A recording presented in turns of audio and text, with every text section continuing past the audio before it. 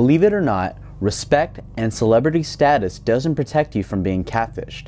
On this week's episode of Caught presented by Catfished, we're going to be taking a look at the emotional story of the Notre Dame phenom, Manti Te'o. Back in 2009 to 2012, Manti Te'o was a star linebacker for the Notre Dame Fighting Irish football team. Manti quickly became recognized as one of the most dominant linebackers in college football at the time. Oh, here comes the rush, and here's the hit. Man alive, my goodness, that was vicious.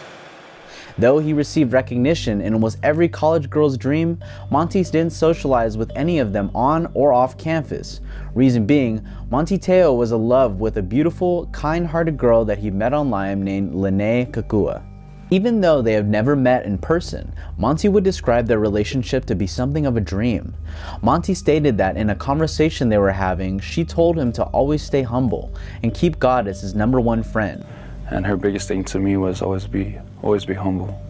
Always be humble and keep God as my #1 closest friend. And as long as I strive to honor him, I'll be honoring her. On September 12, 2012, Manti received news that his grandmother died at the age of 72. And just a few hours later, Manti had learned that his girlfriend of almost 2 years, who suffered from leukemia, had also passed away. 6 hours ago, I just found out grandma passed away, and you take,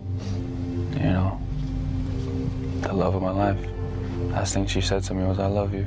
Her funeral was set for September 26, 2012, but unfortunately Manti was not able to make it since he had a game day against Michigan.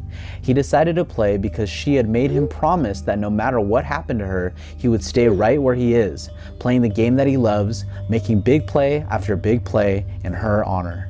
After Notre Dame's victory, the coach honored the memory of Te'o's girlfriend with a game ball. And I'd like Manti to have this ball to take back to Hawaii for her. After the news broke, some reporters noticed that the dates weren't adding up. Realizing that, they decided to do some investigating, and what they found was pretty shocking. Lene had never passed away. She had never even existed. Reported by Deadspin.com on Wednesday, Lene Kakua had never existed. Manti was the victim of that hoax. Never existed at all. Was never real.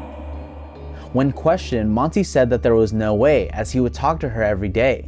They would speak so much during the evening that oftentimes they'd fall asleep with each other on the phone.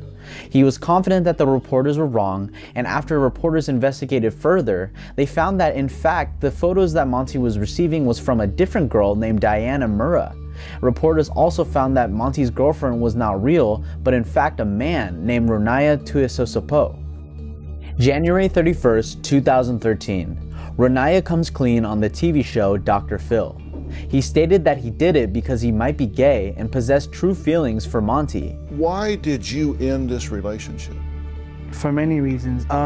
There were many times where Manti and Lene had broken up. I finally realized that I just had to move on with my life and how to get, my real me, Ronaya. I had to start just living and let this go. And so concludes the story of Lene and Manti Te'o. Shoot us a like if you enjoyed this video and let us know in the comments which story you want to hear next. For more in-depth details on this case, please feel free to visit us on our blog, linked in the description below. For teasers on new episodes, be sure to follow us on our other social media pages, hit the notification bell and subscribe button to be notified when the next episode of Caught presented by Catfish goes live.